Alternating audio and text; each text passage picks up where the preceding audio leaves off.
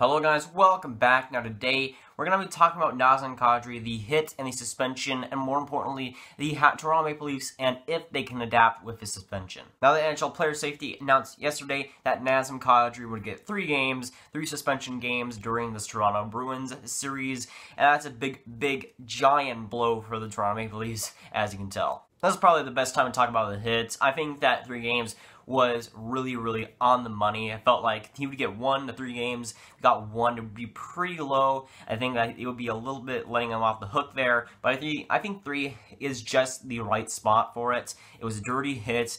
What he said was that he was going full for the hit. Didn't matter what Wingles was on, but Wingles was on the ice, had his head down for like 4 really full seconds before Kadri came in and smashed him, and he definitely 3 games is deserved. It was a boarding, it was just a hit to the head, it was a really dirty play. Kadri is always kind of on edge in the playoffs, and these kinds of things happen a little bit more regularly than really I think Kadri likes to admit. He's just one of those players that brings a different edge to the playoffs, and sometimes of course that backfires. But again, I think 3 is right on the money, justified. I think that the hit was dirty. Doesn't really matter about the intent for me. I don't really care about the intent. It's just what happened on the ice, and exactly I think 3 games is right on the money. I think that there'd be no less and no more. I think 3 is exactly where it should be. But again, those 3 games are a huge blow to the Toronto Maple Leafs. I mean, having that second center gone from the lineup for 3 games, 3 crucial games after losing the first game, is just a major blow that they might not come back from. I mean,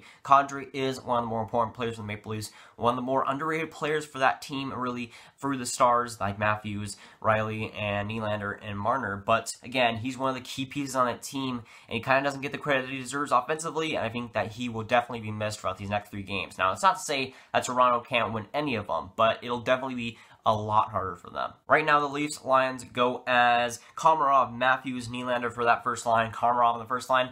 I don't know what's really going to happen there. The second line, you got Hyman, Marleau, and Marner. Marleau in that second spot. He's not a natural center. Again, playing the wing for most of the season for the Leafs. Well, it'll be interesting to see how that goes, how he'll adapt to that, and see if he's a decent replacement for him, if not a good one. And Marleau has potential to be a decent center and a good replacement for Kadri, but we'll have to tell how Marleau will play in that center role. Is he going to be comfortable with that? Then got a third line of JVR, Bozak, and Brown. Still a good line. Then that fourth line of Johnson, Plekanec, and Kapanen. Johnson getting that extra spot in the lineup. And again, Marleau on that second center position is going to be comfortable taking faceoffs. Again, faceoffs are a huge, important stat in the playoffs. Is he going to be comfortable there because the Leafs do need goal scoring and support from that second line, and they really do need that going in the next 3 games. Of course, with Kadri out, and that's going to be a big thing. Will Marleau be able to substitute him, and will he be able to substitute him well? And it's pretty unlikely, but that game 1, Kadri having the 3-game suspension, let's say Toronto gets swept, Kadri would not have been any other playoff games, and it is unlikely, but I'm just throwing it out there. Again, losing game 1 and having this 3-game suspension was probably the worst case scenario for the Maple Leafs. I mean, now they have an even bigger hurdle to jump through now that they've lost game 1, and now they've lost their second best center, arguably, on the team. That's just a huge blow. They're going to have a lot of hurdles jumped over. They're going to have to do a lot of things right and play a lot better than they did in game 1. Starting with game 2 tonight, can they get it done? And if they do get it done, that's a huge step forward into getting past the Bruins. Again, the Leafs can especially come back. They can come back at any time. But having this Kadri suspension is going to be huge for them. Will they be able to pass this adversity? Will they be able to get better? And will they be able to improve on a terrible Game 1 performance? And they kind of need to make some moves after that Game 1 performance. I mean, Komarov, first line, that's a weird move, but it is what it is. Johnson in on that fourth line might be a spark plug for that lineup, and Marleau, of course, having to be slotted into that second center position. They could play a lot better in that second game tonight, and it might fuel a good game for them. And of course, the suspension and the reckless play of Kadri can come up to bite them, but it's their destiny and in their control if they want to make this series come back for their side or just let the Bruins stomp all over them. But I still have hope in Toronto. They still have a good team, even with Kadri out of the lineup. up. But again, they can't really afford anything against Boston Bruins team, who is looking fantastic in Game 1, and very well could do that again in Game 2 and stomp all over them again. And they're going to have to get anything that they can and grasp onto anything they can get to get past them. But I still think that they're a good team, and they are able to beat the Boston Bruins, but it's going to take a lot of effort,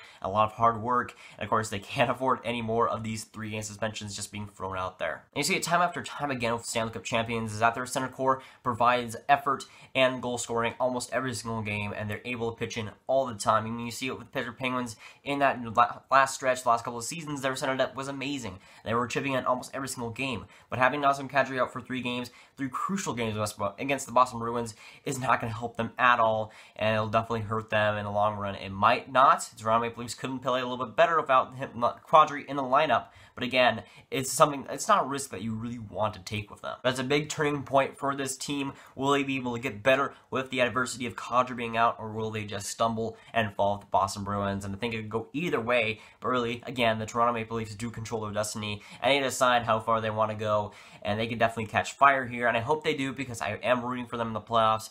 But Kadri being out is going to be a hard thing for them to come over. But against Boston Bruins, anything is possible. But for the Maple Leafs, they just gotta focus on Game 2, get it done there, and then Game 3 and Game 4, and it's just the rest from there. Focus on Game 2, win that game, and then anything's possible. But that's gonna, guys. Like and subscribe if you did not ring that bell, and tell me down below what you thought of the hits on Wingles and how the Toronto Maple Leafs will perform when his 3-game suspension kicks in tonight. I'll see you guys later. Goodbye.